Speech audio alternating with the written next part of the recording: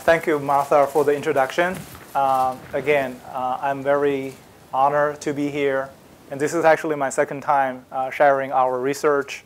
And this time, actually, I'm going to talk a little bit more about the algorithms that are more specific to our approach for adaptive learning. And a lot of the work actually came from joint research with Stanford Research Institute, which is kind of like a couple blocks from here, and also from Carnegie Mellon University. We have actually a joint lab with CMU called CMU Squirrel AI Research Lab on Personalized Learning at Scale. So it's a long-term collaboration that we have with them. And also we would like to expand those research collaborations also with Stanford and with other institutions that are interested in those endeavors. And actually, I'm going to go into a little bit more details than last time, because last time we were talking about our general approach. But we're a company providing K-12 after-school education using AI as a primary differentiator. And we use AI and try to diagnose students and also recommend content and recommend instructional set for the student on the fly in real time. So, and we use human coach along with AI to do that. So I'm going to a little bit of details of what type of algorithm we're using and what are the research interests we have. And again, the name for today's talk is about the algorithms for adaptive education. So what is coming in terms of the AI? I think there are a lot of advances just in recent years. So much work has been done in terms of accelerating progresses in both deep learning as well as the general AI applications using big data. And actually, I want to make two examples here, even though those are not directly used in education, but those are the fundamental research advances that actually is going to be super helpful for the applications that we're building. So one example is the Superhuman Perception. Both of these papers that I quoted here are from last year and 2017. And the one is about using diagnosis skin cancer using image, right? This is a deep learning application. And on this one is reconstructing an unseen object across a corner. Again, this was published last year. And both of these are kind of like amazing application that even human cannot do, right? By human, I cannot see across a corner, but a computer with the right algorithm can do that by, again, the deflections, by the other things that are like shadows and so forth. And that's pretty amazing. The other one that is very interesting is on the natural language processing side. You probably hear or heard a lot of these buzzwords, right? A lot of them has to do with Elmo, Bert, all these Sesame Street characters, right? But those are very interesting advances in terms of the technologies that are being used. I think one advance is really in the capability for a computer to understand speeches and understanding natural language passages and question and answers. So there's a very famous data set called SQUAD,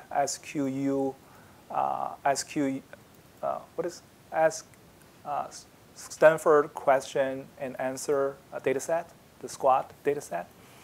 And the advances in that area, even from 2 years ago to now, it's just tremendous, right? So the latest one, I think, is a combination of a BERT and also some of the XLNet, right?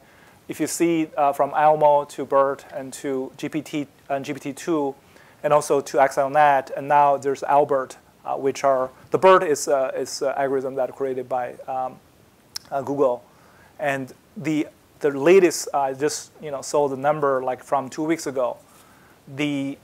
Both the BERT and also the XLNet algorithms have achieved better question and answer capability by than human. These are, again, I mean, these are not all the questions, but this specific question set that is like more facts-based, but by the computer algorithm can use so much capability to understand and reuse a lot of knowledge, from the understanding, and be able to reproduce answers and give the right answers and better than human. So that's just amazing in terms of what type of progress. And we're actually using that. I'm going to talk about how we're going to use that in our algorithm and so forth. So let's imagine this future, right? And this is our vision. And also, I think that's also part of the reason that we're involved in like IEEE and also involved in the Carnegie Mellon, joint lab, and also. Oh, by the way, we're also creating an award for AI for humanity, along with the 3 different associations, Triple AI, and the Europe AI, and also China AI. And we're going to actually announce an award as Triple AI, and the Triple AI Squirrel AI Award for benefit to humanity using AI, and as an individual contribution award. It's going to carry $1 million per year award. And that's, we hope that's going to really improve the awareness of how this AI can be applied to benefit of humanity there. But again, coming back to our vision there, we want to build these capabilities around this super AI tutor along with the human coach, and then combining that, we can create a process of diagnosis, recommendations, collaborations, and motivations so that the human, along with the AI together, will be able to provide a very personalized education path for every kid in a very scalable way and economical way. And there's no way that we can do that with human alone because the cost is so prohibitive, right? But with AI now getting cheaper and cheaper, we can see that it's happening. And the technology that we're going to talk about are these pieces that allow that whole process.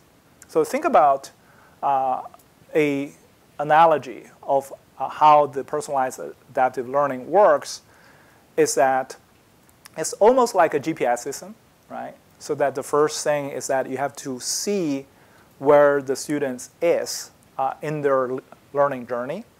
And then you have to have a good map. And then you basically navigate the student along a better or optimal pathway to achieve the learning goals, right? And along the way, you need to have continuous diagnosis, so continuous update on where you are in that journey, and continuously find what is a better way. Just like we're, like driving.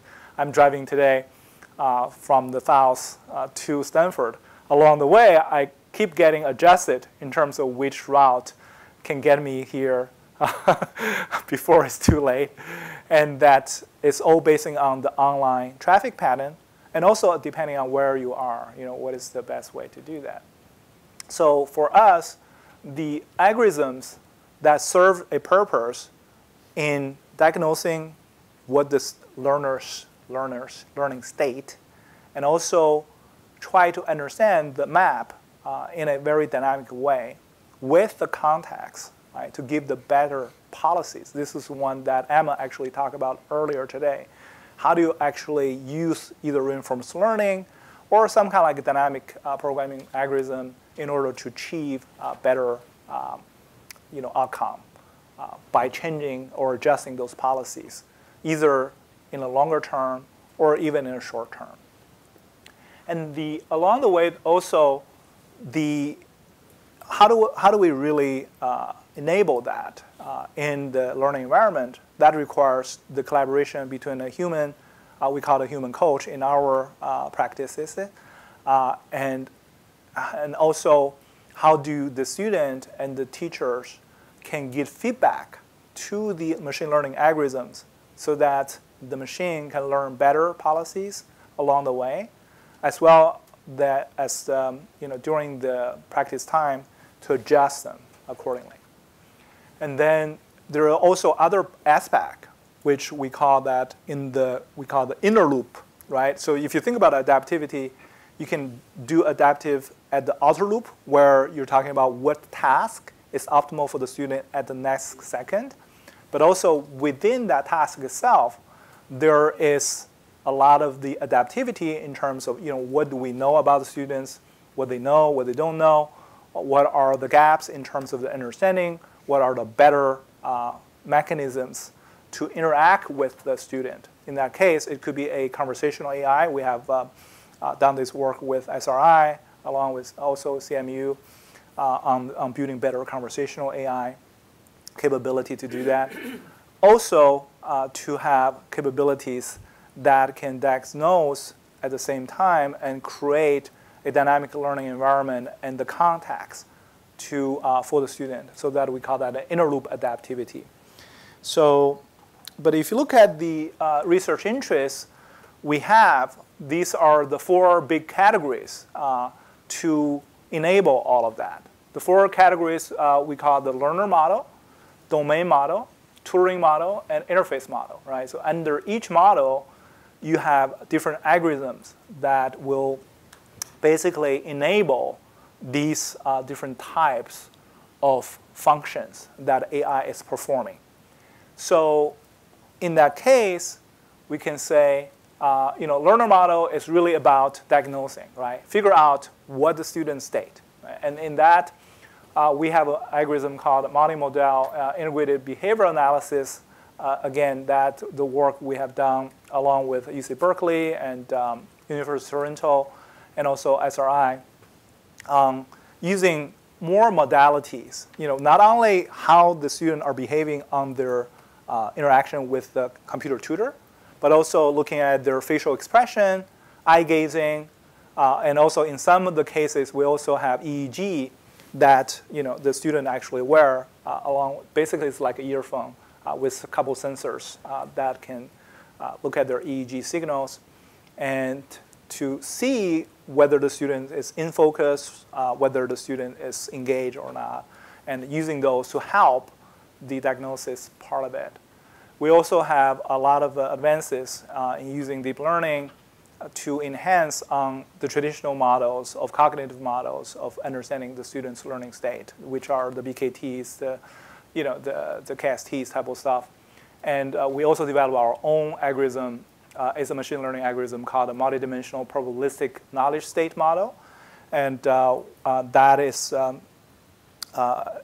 getting a much better, I would say, diagnosis. It's about 25% improvement over the current BKT model. And that's something that we are having papers published around that. Same way with dynamic learning goals that we are using to change, which is mostly a dynamic programming model that we can use to adjust the student learning goal on the fly, right? And either at the beginning of the class or at the beginning of a certain session, right?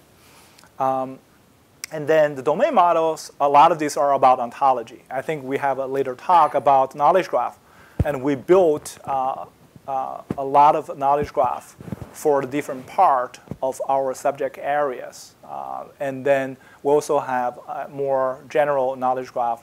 And a lot of the capabilities is how to use those knowledge graph, like we call them learning map, right? To help we understand how the student progress and what are the related areas for their learning. And also what is what do we call the approximate zone of development, right? So that we can see where is their optimal place that they should find tasks from.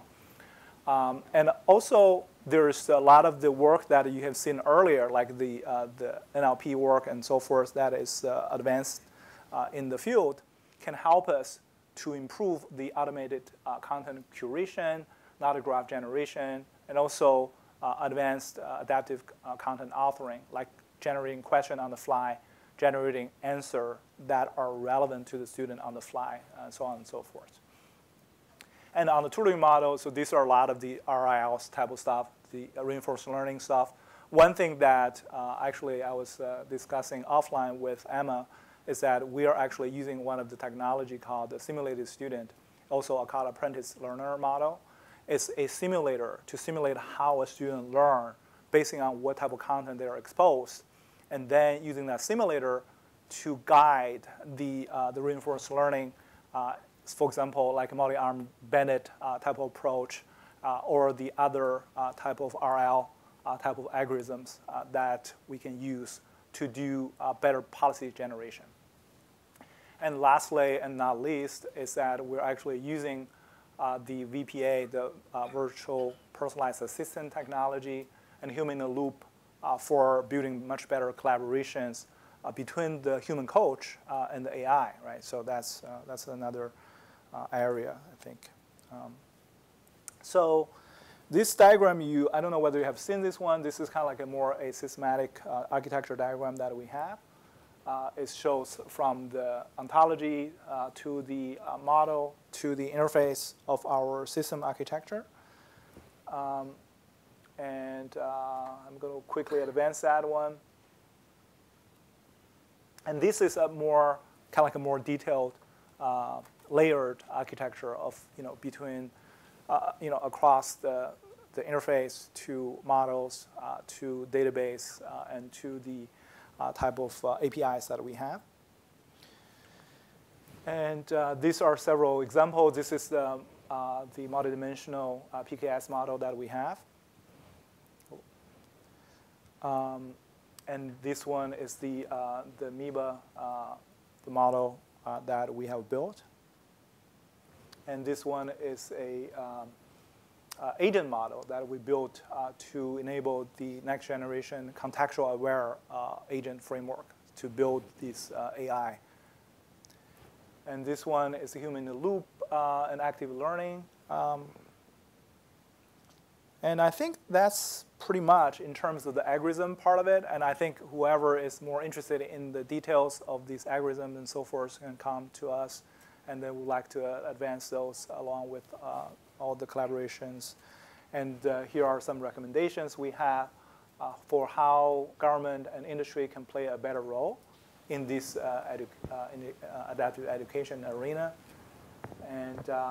And here are some of our research partners, including MediaX, I think, right there.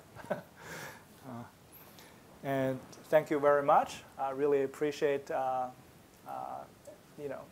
have this opportunity, and then love to have more discussions offline.